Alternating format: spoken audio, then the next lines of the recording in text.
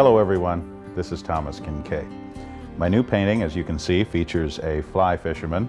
Now this is the first time I have portrayed a subject of a fisherman as being central to one of my paintings. Now picture this setting. This is a stream coming out of the mountains. The morning mist is rising. You have sunlight pouring through. Flowers are springing up everywhere. The rocks are covered with moss. And it's a tranquil, perfect morning. Now this is the first painting in a brand new series, and I hope to add other settings similar to this with the idea of celebrating the joy of fishing. Of course, when I picture my fishermen here along the stream, I'm reminded of some of the camp settings that I've painted in the past. I love the sense of humble, primitive dwellings that are standing in the midst of vastness, where you might really savor the grandeur of God's creation. I love to paint a cabin in the woods with the light just pouring through the woods, but I also love the idea of sunset over the mountain ranges. I remember my recent painting, which was entitled Evening Majesty. What a sense of a perfect life, a perfect place to dwell in harmony with nature. Of course, many times an artist gets inspiration from memories, and though the occasions were few, I will never forget the times I spent with my father searching the woods for the perfect fishing spot. I don't think we ever found a place quite this beautiful, but we always looked for the perfect spot to fish. Now, for those of you who've never sat beside a stream and attempted to lure a brook trout onto your line, I have good news for you. This painting has very little to do with the art of angling and has everything to do with the art of celebrating nature.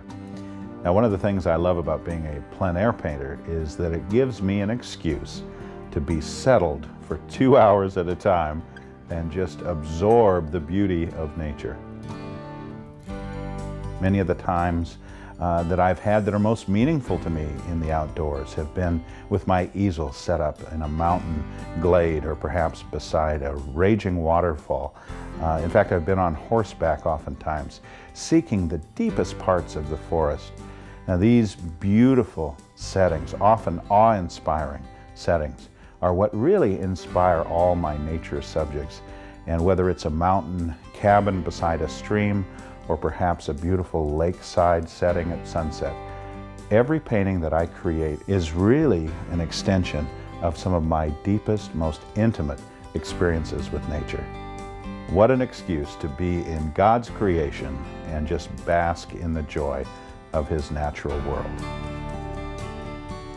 The centerpiece of the setting is the trout pool, the deep color of rich blues and greens that celebrate the depths of a cool crystal stream as it slows and creates a pool. Now these pools are just where trout love to hide out and bask in the sunshine as it pours through the trees. And of course here we see sun rays of morning light just pouring through the branches of the trees. There's a sense of mist rising off the waterfalls that we see in the distance. And of course I had the idea that mist was shrouding the scene. This mistiness suggests that this fisherman knew enough to come out early in search of the perfect trout. I love the effects of dappled light, and of course in a forest you always have light hitting patches of the ground. And we see the light on the branches of the tree, but also sprinkling itself like giant raindrops across the foreground. I love the details of a river. We have the rocks covered with moss. We have the sense of foliage that overhangs the water and is reflected. And of course the tree trunk, which has fallen into the stream itself. A perfect place to set yourself up for a day of fishing. Now this painting is quite a departure for me because rarely have I featured a human figure so prominent. And yet there's something about the angler with his wading boots and his creel and his vest and of course his pole in hand that really to me looks right in keeping with nature. Of course, what could be more serene than a fisherman busy at work on a stream in the morning light? Of course, you may never have held a fishing pole in your hand in your entire life, but I think all of us dream of sneaking off into the woods and communing with God's creation. Now, my hope is that even if you can't go out and try your luck at a fishing hole, that this painting throughout the year will bring a little of the beauty and serenity of the woods right into your home. Now, as always, this is Thomas Kinkade thanking you so much for your support. You know, these paintings are a ministry. It's a ministry of light and hope that goes into each and every home.